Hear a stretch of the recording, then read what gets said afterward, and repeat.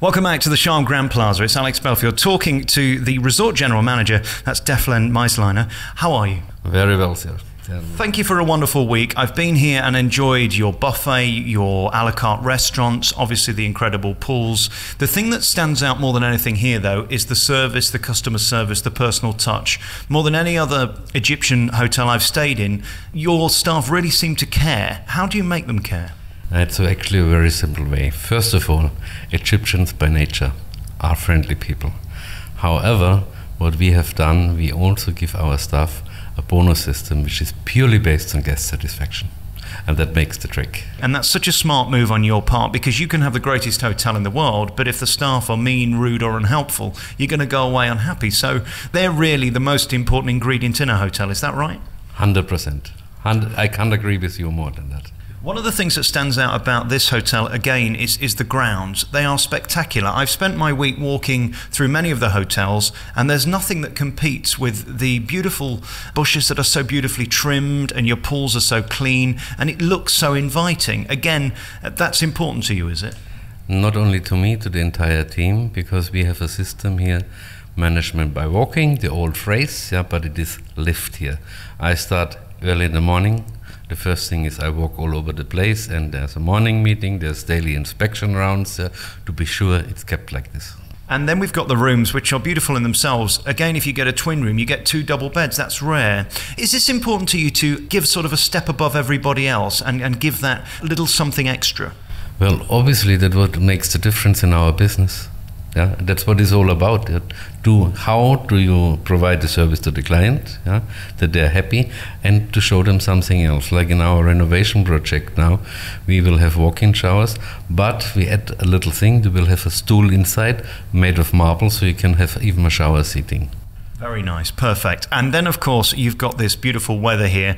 More or less 365, it's going to be sunny here, at least very warm. It's a unique resort in that way, because Spain is closer to England, but of course, 6 months of the year, it's not that great and you can't rely on it. You are blessed with the weather here in Egypt and Sharm El Sheikh, aren't you? That is for sure, and because of the 365, yeah, that is the reason why we can also be very affordable. Yeah?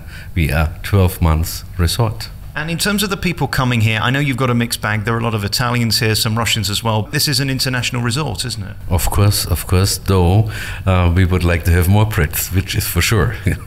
Since they're very pleasing with the staff, they appreciate it, and there's no other nation in Europe who has such a potential for repeat clientele, which is very important for every hotel. I know it's been a difficult couple of years for you. I was here last January and ended up on World News talking about the stuff in Cairo, and there were some problems here. It's not helped your PR, it's not helped bring people in. Are you recovering? Is it getting better now? Are people coming back? Well, in terms of occupancy levels, yes, the improvement is there. However, for hotel it's always twofold. It's the rate plus the occupancy, and we can foresee, and I think by 2013 winter time, we will be back where we were in 2010. We are very optimistic about it. The resort seems to be growing. There's lots of buildings being built everywhere. Are they being finished? Because I know a lot of people have gone bust. It's a bit like Las Vegas. It grew and grew and grew so big, and then everything stopped with the world economy.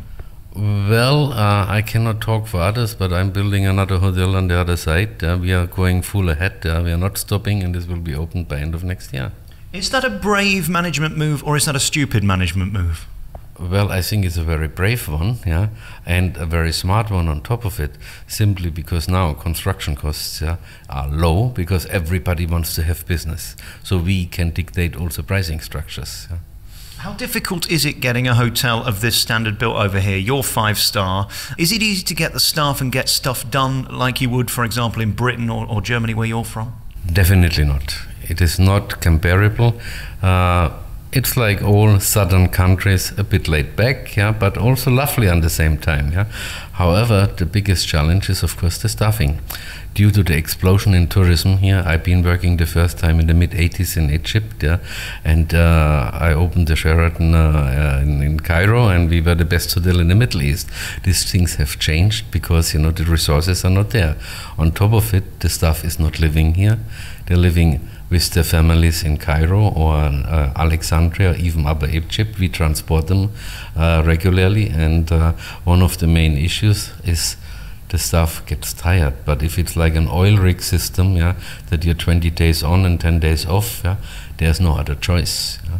Unfortunately, now if you take a waiter in summer, 2 years ago we clocked 48 centigrade, yeah, and the poor guy on the bar who is now after 1 week there working for 12 hours a day, he is absolutely tired, but he's expected to still smile, and the surprising thing is they still do.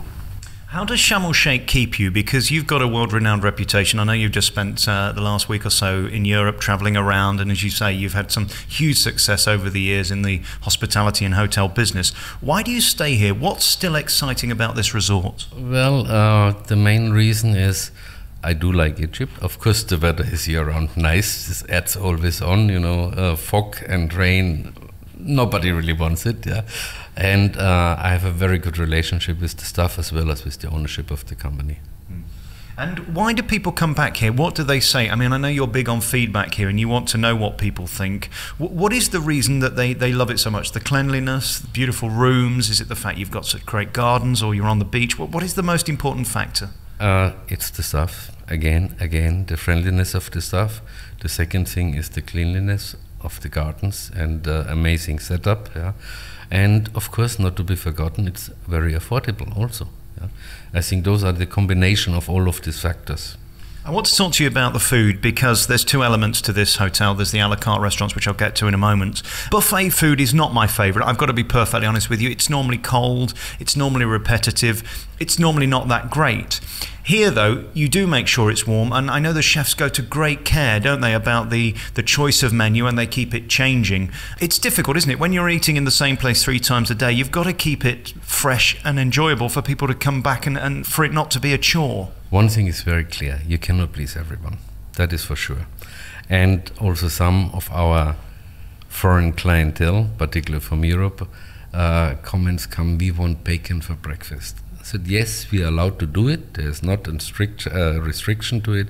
However, I personally made the decision we are not serving pork in this hotel as a respect towards the people and the religion or main religion of the country.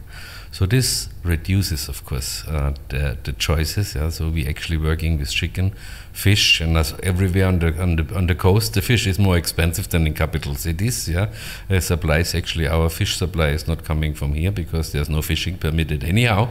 Yeah? It comes actually from the Mediterranean side. Yeah? So transport costs and so on, this adds on. Yeah.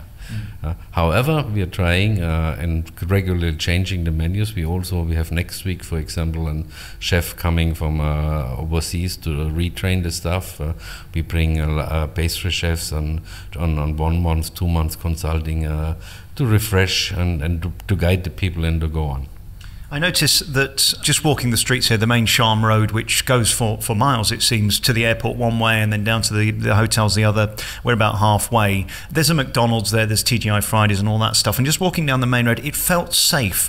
I know we've seen on the TV the stuff that's happened in Cairo, but that's never been here, has it? Despite what you read, Sharm El Sheikh has never been affected by the uprising. Not at all. I made it a point to drive around and to see if there's really anything, but there was nothing at all. My wife is going out alone all the time, and driving around and meeting people and sitting for coffee in the old market or in the Mercato. There was not a slightest issue. Obviously, there were some minor things, but this has nothing to do with an uprising. This was very much protected and has also something to do with the status of the Sinai as well, as such, with the Israel-Egyptian agreement, and therefore security is here very, very strong. Congratulations on this tremendous hotel. It's been a delight to meet you and your team as well. The Sharm Grand Plaza is here in Sharm El Sheikh, and you've got everything. You've got the God-given sunshine, the beautiful seas. We haven't really mentioned that very much, but I mean, the diving is second to none. Best diving in the world, isn't it? I guess so. I used to be diving for 15 years myself, but I gave this one up. But I'm doing a lot of snorkeling still around, and there are some hidden places here where no access is there unless you live here, and this is the real spots. So the dive guys, when they go out with the boats, they're having some really places over on Tiran Island, though there sometimes could be a bit of a current, but then they move over to Ras Mohammed. There's no limits to it, or even going up to Dahab or the Blue Hole. And don't forget this unspoiled areas up to the Suez Channel. This is 300 kilometers pristine beach with nothing there besides one little city, which is a government city called El Tour, and in between there's nothing.